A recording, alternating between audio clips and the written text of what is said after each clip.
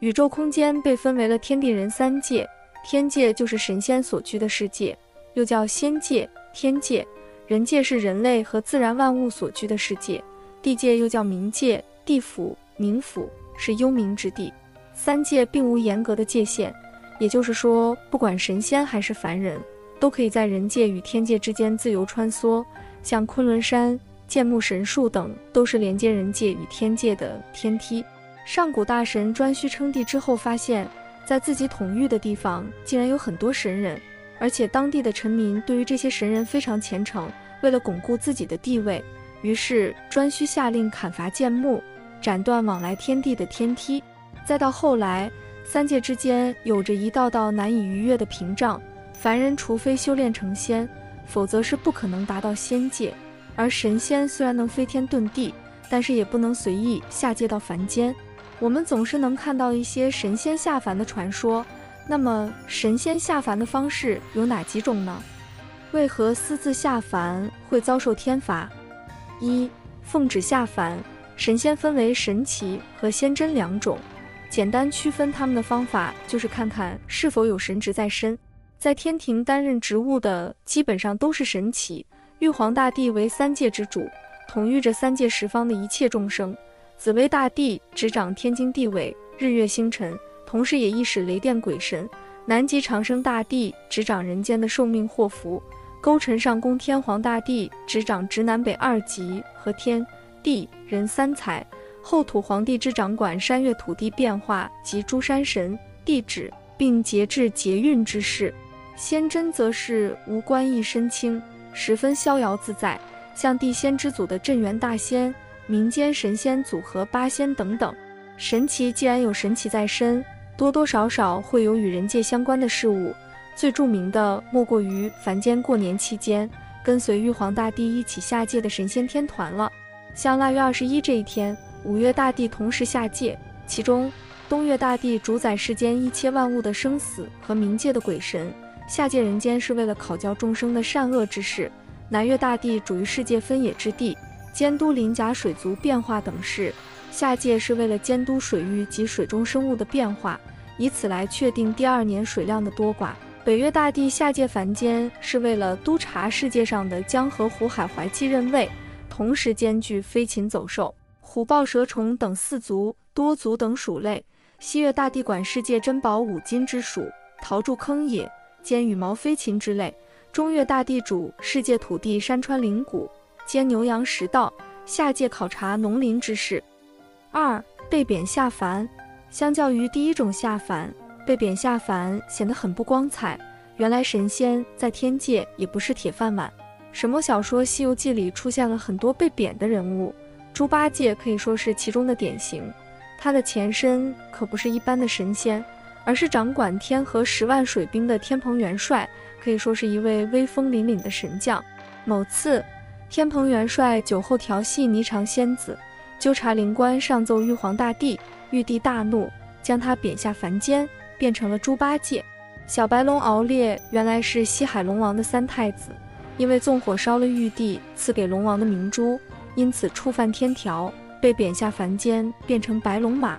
甚至是天庭一些打酱油的神仙也会被贬下凡间。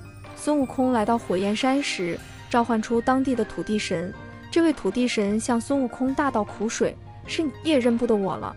此间原无这座山，因大圣500年前大闹天宫时被显圣擒了，押赴老君，将大圣安于八卦炉内，锻炼之后开鼎，被你登倒丹炉，落了几个砖来，内有余火，到此处化为火焰山。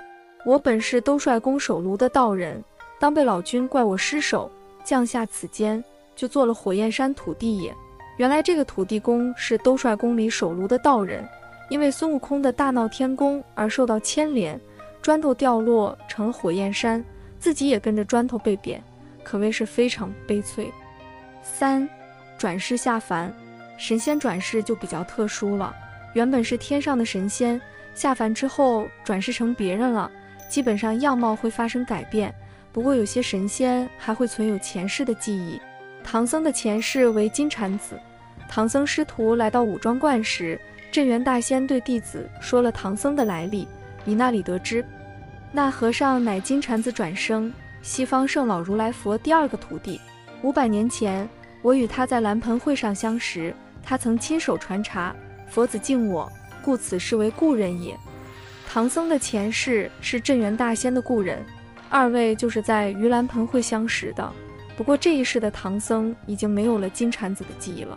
民间也有很多神仙转世的传说，古代往往会用文曲星下凡来形容一个人才高八斗。民间传说比干、范仲淹、包拯、文天祥等著名的历史人物都是文曲星下凡转世，由此可见文曲星是多么深入人心。此外，宋朝的战神狄青相传是武曲星下凡，岳飞为金翅大鹏下凡，就连大宋皇帝宋仁宗也被传说为赤脚大仙下凡转世。传说宋仁宗在出生之时整日啼哭不止，太白金星来到凡间，化身普通人，怀抱婴儿来到宋真宗耳边说了8个字，婴儿便止住啼哭。这8个字是文有文曲，武有武曲。文曲星乃是龙图阁大学士包拯，武曲星乃是征西大元帅狄青，这2位一生都在辅佐着赤脚大仙转世的宋仁宗。4. 私自下凡。前面3种下凡方式都有被动的行为，而最后一种私自下凡则是属于自己的主动行为。西游记里的黄袍怪原本是天庭28星宿神仙组合之一的奎木狼，为了能与披香殿释香的玉女再续前缘，决定冒险私自下凡，还变成了妖怪，找到了托生为宝象国公主百花羞的玉女，终于在人间成为了夫妻。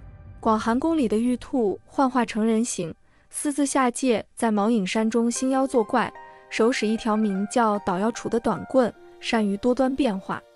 最后在孙悟空与玉兔精打斗时，太阴星君和嫦娥仙子赶到，收服玉兔精带回广寒宫。此外还有二郎神的母亲云华仙女是玉皇大帝的妹妹，因为私下凡间与杨天佑结为夫妻，并且生下了二郎神杨戬。私自下凡后果很严重，玉皇大帝听闻云华仙女私自下凡非常震怒，敕命天兵天将把云华仙女捉拿天庭，并压在桃山之下。为何私自下凡会受到天罚呢？其实我们从道教的角度就能很好明白了。道家认为万物都归于道，道散则为气，聚则为神。道教里的神仙既是道的化身，又是得道的楷模。3界众生，包括神仙在内，想要正常的生活，就要遵循天道。天道简单来说，其实就是天地万物运行的一种规律。3界之中，不管是神仙诸佛，还是凡间生灵，都要顺应天道，遵循自然规律，否则就会受到天道的责罚。